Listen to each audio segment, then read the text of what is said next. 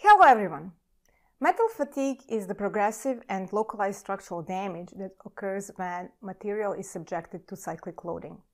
It is difficult to detect progressive deterioration during the fatigue process, so catastrophic failure can occur without warning. In 1988, the Aloha airline Boeing 737 suffered extensive damage due to fatigue failure. The plane was subjected to 90,000 cycles of takeoffs and landings, causing multiple fatigue cracks in the plane's fuselage. In 2007, the Minneapolis I-35 bridge collapsed into the Mississippi River during the rush hour due to metal fatigue failure. It is estimated that 85% of all structural failures are caused by material fatigue. This video, we will show you how random vibrations affect structural failure due to metal fatigue. Ready? Let's get started.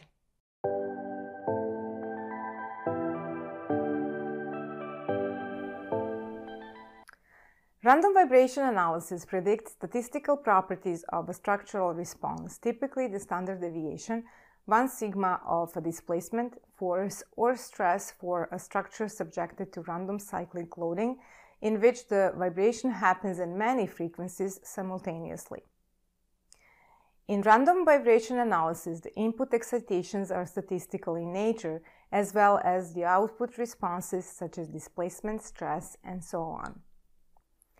As we mentioned earlier, a common cause of structural failure is metal fatigue, which is damage associated with repeated loading. In general, there are two approaches to calculate fatigue life of the structure subjected to cyclic loading: the stress life and the strain life approach. Stress life is typically used for high cycle fatigue, 1e⁴ to 1e⁹ cycles of the load. In this case, stresses are usually low compared to the material's ultimate strength. On the other hand, the strain life approach is typically used for low cycle fatigue, where the number of cycles of loading is low. Often, plastic deformation occurs with low cyclic fatigue. Ansys Mechanical Fatigue Tool supports fatigue analysis in the frequency domain for random vibration and harmonic analysis. This calculation uses the stress life method, since strain life method is not supported for frequency-based fatigue analysis. Stress life fatigue analysis is driven by relationship between stress S and the number of cycles to failure, and hence we call it SN fatigue analysis. The SN stress versus cycles data is usually experimental and provided to the user.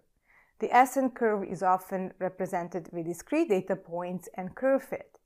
These curves are typically defined in engineering data in mechanical using a data table. If we look at the SN curve, we can see that for the stress amplitude S, the number of cycles to failure is N. With this N, we can compute the damage per cycle of the loading and compute the fatigue life as 1 over damage. The ratio of lowercase n sub I to capital N sub I is called the damage fraction, where lowercase n sub I is the actual number of cycles and capital N sub I is the allowable number of cycles from the SN curve. To compute cumulative damage of the structure, the minus rule is used. It is based on the idea that every stress cycle uses up part of the fatigue life of the structure. As we mentioned previously, the SN curve is often represented using discrete data points. However, for random vibration-based fatigue analysis, the SN curve must be represented using either 1 power law, linear log-log space, or 2 power law bilinear curves. If a linear or bilinear SN curve is not directly defined, the mechanical fatigue tool creates a linear representation using the first and the last data point in the SN data table. Linear interpolation is done using equation n times s at the power of m equal a, where n is the number of cycles to failure, s is the stress amplitude in pascals, m is a fatigue strength exponent, and finally a is a fatigue strength coefficient. In engineering data, we can directly define SN curve by specifying the fatigue strength coefficients and fatigue strength exponents. Linear SN curve uses the straight line and n times at s at the power of m equal a equation, while bilinear SN curve uses two straight lines and two equations, n times s to the power of m equal a and n times s to the power of r equals c, where m and r are the first and the second fatigue exponent respectively, and a and c are the first and the second fatigue strength coefficients respectively. SQ, the stress amplitude at the transition point in pascals, and NQ, the number of cycles to failure at the transition point, are automatically calculated in engineering data. In addition to the proper definition of the fatigue material properties, the stress ranges and associated number of cycles must be determined to calculate fatigue damage caused by random vibration. There are three random vibration fatigue cycle-counted methods supported in Ansys Fatigue Tool. Narrow band formulation used only for narrow frequency range, Steinberg formulation used for multiple frequencies over a wide frequency range.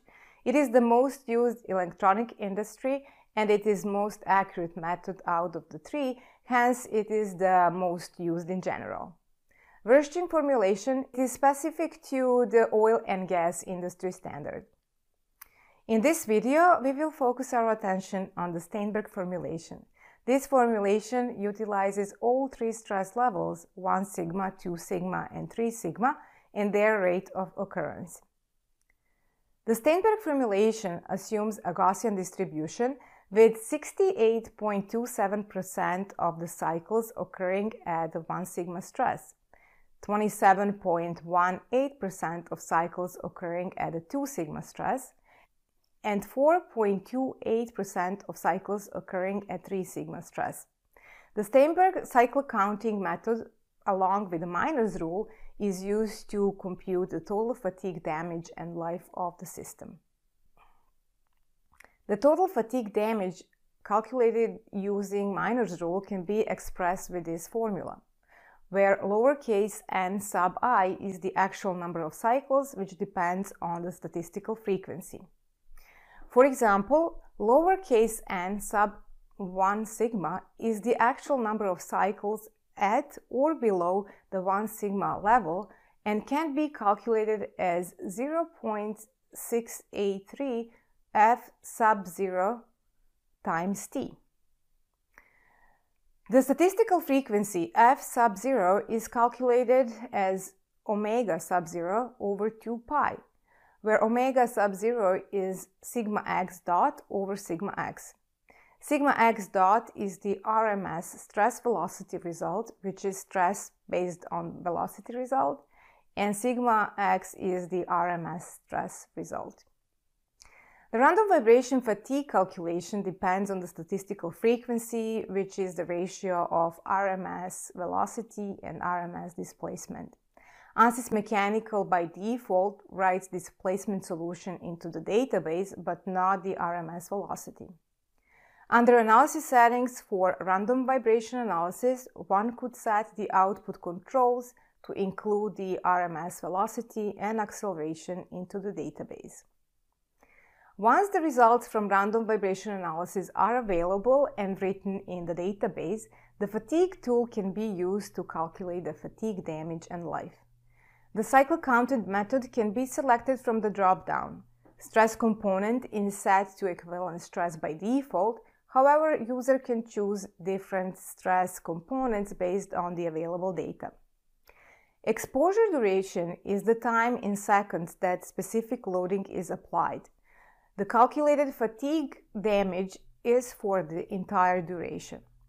For random vibration-based fatigue analysis, fatigue life is always reported in seconds, and fatigue damage is reported per the exposure duration. Hence, the exposure duration doesn't affect fatigue life, but it does affect fatigue damage. Let's now see on a simple example of a drone arm how to calculate the random vibration fatigue life and damage of the structure. In this walkthrough example, we will see how to perform a random vibration fatigue analysis and appropriately interpret the results. A drone hovering in the air is subjected to random vibrations caused by its motors. We will see how these vibrations induce the fatigue damage as well as life expectancy of the drone arm. So, without further ado, let's get started. Open WBPZ drone arm file that has predefined random vibration analysis workflow on the project page and predefined modal analysis in Ansys Mechanical. Double-click on Model cell to open Mechanical. The material used for a drone arm is structural steel. Open Material tab and click on Structural steel. We can see the SN curve is defined in the log space. Please note that even though there are multiple data points available for random vibration fatigue analysis, only the first and the last point from SN data table are considered, and the linear curve between them is used for solving the analysis. For the mesh, body sizing is used with element size of 2 mm. Click on Analysis Settings and make sure that the number of modes extracted is 20, such that the frequencies of the modes obtained will range from 0 to 1.5 times the maximum input PSD frequency value, which is 10,000 Hz. Under Output Controls, stress strain are set to yes and nodal forces to constrain nodes. As you can notice, the fixed support boundary condition is applied on the cylindrical hole at the end since it is attached to main chassis. Solve the modal analysis. 20 modes are extracted, where the maximum frequency is a little over 15,000 Hz. Now right-click on Random Vibration, insert PSDG acceleration. Set the boundary conditions to fixed support and direction to y-axis. In this example, we will be using a simple PSD input which has a constant value of 0.055 g square over Hertz, ranging from 50 Hz to 10,000 Hz. By default, the solver does not calculate RMS velocity and RMS acceleration results, which are essential to obtain the statistical frequency necessary to calculate the fatigue life. To change that, go to Analysis Settings, change Calculate Velocity and Calculate Acceleration to Yes. Solve the random vibration analysis. Now let us insert the 3 equivalent stress results from 3 sigma values, since each of them will contribute to the damage calculation using the Steinberg method. We can see that for 1 sigma, the maximum equivalent stress value obtained is 38.7 megapascals, where 68.27% of the cycles occur. The maximum equivalent stress value obtained for 2 sigma is 77.4 megapascals, where 27.18% of cycles occur. And finally, for the 3 sigma, the maximum equivalent stress value obtained is 116 megapascals, where 4.28% of the cycles occur. Let us now check the fatigue results by inserting the Fatigue tool. Right-click on the solution, Insert Fatigue tool. Under the Details tab, notice that method selection is defined as Steinberg method, and stress component on which the fatigue results will be calculated is by default set to equivalent stress. The exposure duration is given as 1 second, and for now we will leave it as it is. Right-click on the Fatigue tool and insert Life. Right-click and evaluate all results.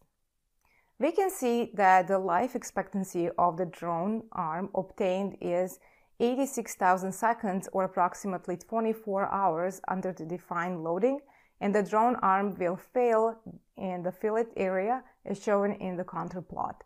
Let's check the fatigue damage. Right-click on the Fatigue tool and insert damage. Right-click and evaluate all results.